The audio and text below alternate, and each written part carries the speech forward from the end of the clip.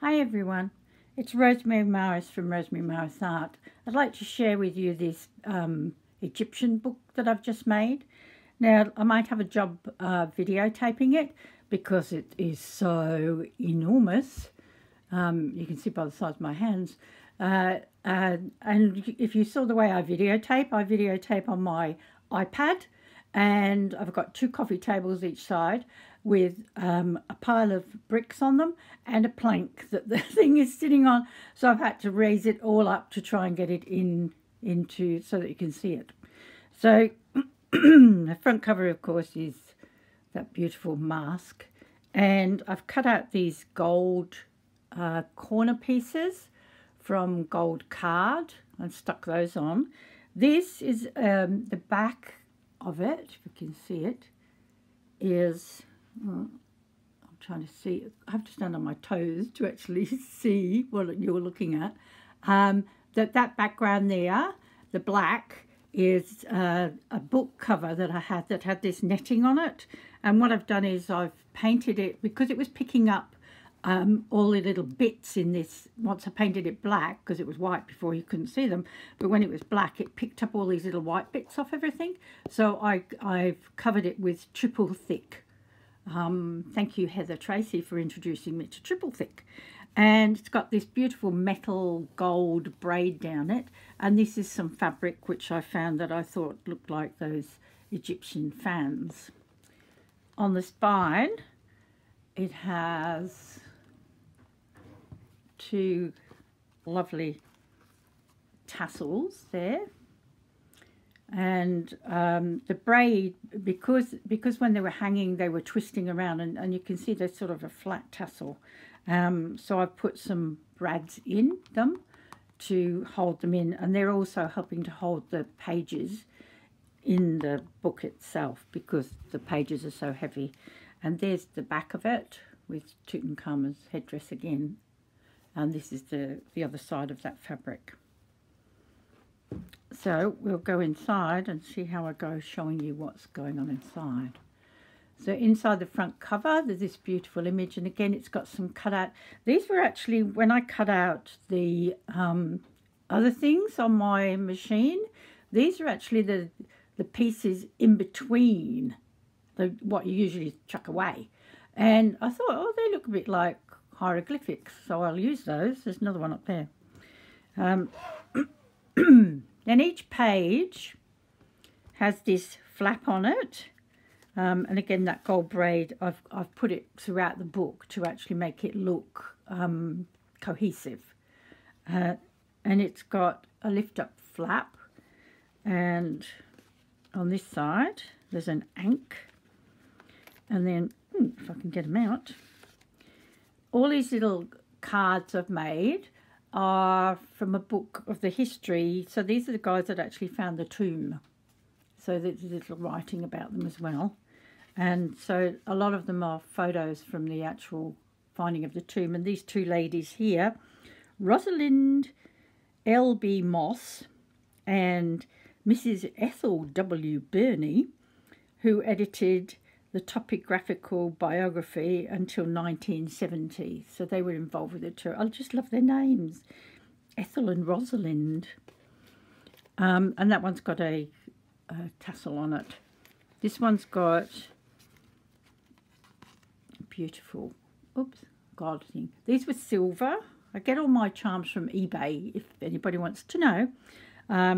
And what I've done is I've gone over them with alcohol inks just to fit in with the book, because I didn't want them silver, I wanted them looking gold. So this is the copyist of the Egyptian writings, and he used to be a strong man lifting a frame with as many as 12 people in it, and then he went and did the finding things in Egypt, which is rather interesting. So, and then inside here, which I've got this little notebook, which I don't know whether you can see it. I've put Tim Holtz Not Distressing, the oxides on it, and then sprayed it with water, which has gone all this thing. Then I've ripped the corners to make it look old. And it's a copy of the original notebook, and in it there's, in the back, which again I've screwed it all up and antiqued it to make it look really old. There's a fold out of the drawings in the tomb that they actually made at the time. So there's all sorts of things like that in this book. I won't show you them all because it'd take too long. I'll just put these back, because if I don't put things back, I won't know where they come from. So this side, oh, it's framed quite nicely. That's one of the temples on the Nile, and then this comes down, and it's a drawing, one of the original drawings that they made when they opened the tomb. It's held together with a magnet. So that's the first page. It's got 5 pages in here, but once you start decorating them, they are really makes a thick book. So in each page there's a pocket there, and I've kept some of the pages from a book that I really liked the look of, and I couldn't cut them up and use them in the book because I had too many things. So that sits in the side pocket there, and they all have one of those, as you can see here. They've all got one of those in. So this in here, this is a pocket here. Oops, sliding around. And in the pockets, there's another pocket. And again, it's got things in that I've torn and antiqued and made look amazing. And they're the original notes from the explorers that found them. So there's 2 of those. Oh, and another one there. Oh, and another one. So I'm not going to stop and show you all these because it would take too long, but it makes really interesting reading. It was a bit like putting together a school project, actually. So this one has got another envelope in there with things in it. And then inside there's the same goddess. Again, these were just the cutout bits from the machine, which I made into corners. And then here, there's a belly band of the map of the Nile. And there's another diary, which is just gorgeous. I was going to glue it in, and then I thought, no, it'll lose all these adverts on the back. I'm a bit into steampunk, so all these things, I love them. So in here, there's actually a drawing of how the tomb was when they opened it. So all of these carriages here were taken apart and piled up, and of course they bury them with everything they need. They think they need in the afterlife. So presumably in the afterlife he'd get somebody to put them back together again and ride his chariots around Egyptian heaven. So that fits in there. And I've strengthened this. I've glued it, but I've also strengthened it with brads. So the next page, and in there's another page from the book. The next page, I thought this was rather fun. There were 2 images of this dagger. This is actually a wooden carving, which is amazing. But the dagger actually comes out of the scabbard. Isn't that clever? I think it's so gorgeous. And then over here we've got the front and the back of the mummy. Oh, not the mummy, the inside of the sarcophagus. Look at that beautiful chair. And this was stuck in his tomb. It's like, who would do that? Him, I suppose. But I'd want to keep it out and look at it. So over here, you can get them in. These are the 2, Howard Carter and Lord Carnarvon, removing the blockage of the doorway between the antechamber and the burial chamber. 16th of February 1925. So there they are. Fancy being able to find that. And then this flips up, and it's a map of the old Nile and where all the things are along the Nile, all the temples and things like that. Again, another page from the book. And here we've got a side pocket made from that beautiful Tutankhamun thing. You can see I'm in love with this face. Two ladies sent me separate Egyptian books that they had, and this is where I got a lot of the images. So thank you, ladies. You know who you are. You're getting a gift in the mail, and when I get round to it, by the way.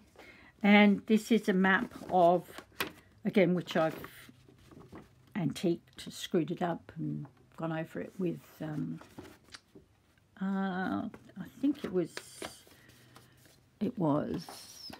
this. Vintage photo, which we all love dearly. Thank you, Tim, for that. So I think everybody in the world who makes journals and books uses that. And then over this side, there's another pocket. Look at that, isn't it amazing? It's gorgeous. And that's got another pocket in it with some more things in it, which I won't bother getting out.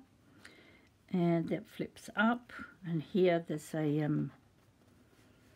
jewellery box, and because it was a jewellery box I thought it was appropriate to put some jewellery in it. And look at that stool. Oh, let's all go for a picnic and take our stools. Yeah, amazing stuff. The craftsmanship on things at this time is just gorgeous. So here we've got that beautiful bird. I did some stamping of the bird that I had the stamp of. And then in here, there's some old postcards, which I've stamped on the back of. Oh, and this little fold out again. Because it was this purpley colour, I actually did it with another colour instead of the photo thing. So there's an original one of the... I didn't realise that this was completely buried in sand, and they dug all the sand out around it. You can see there's still sand there, and now, of course, it's fully exposed with its pores and everything showing. So there it is, partially in the sand.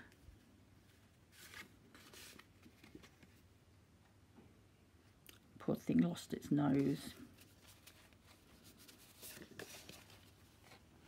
So that pops in there. If I can get them all in at once. Then the next page, over here, stay in there, we've got a belly band with one of those packages. Oh, I realised that I put this in upside down. The little bird's upside down. So I might have to cover that up with something, or just leave it and say, oh, whoopsie, put it in upside down. And this has got a little pharaoh on it, kind of tassel, and beautiful statues that they found in the tomb as well.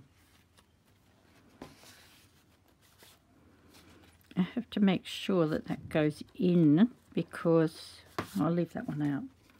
It goes next to the lion. I'll have to remember that, because it folds and it turns up the corner of it.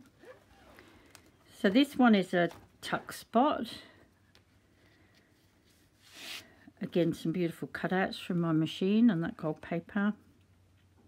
The goddess. Oh, another goddess. Sorry, I'm not looking. I've got the, because I've raised the camera up, it's in a different position to what it usually is. And there's another pocket with some more cutouts. And these are the leftover ones again. Beautiful. Oh.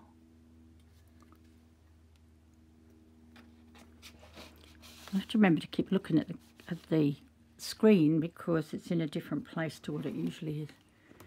So on this side there's a picture of the hieroglyphs, and then this pops down.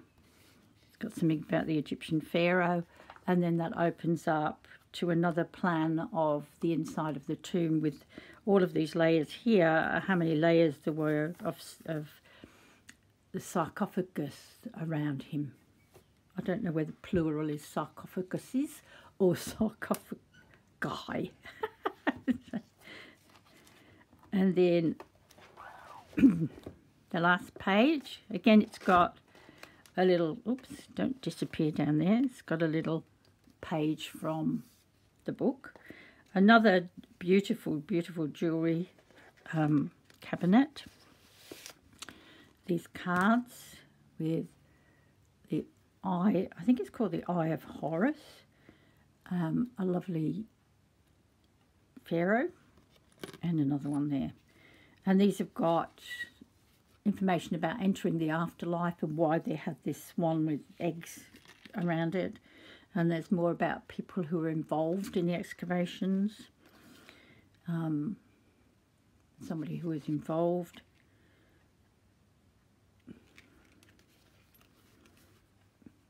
And he was one that worked out some of the hieroglyphs.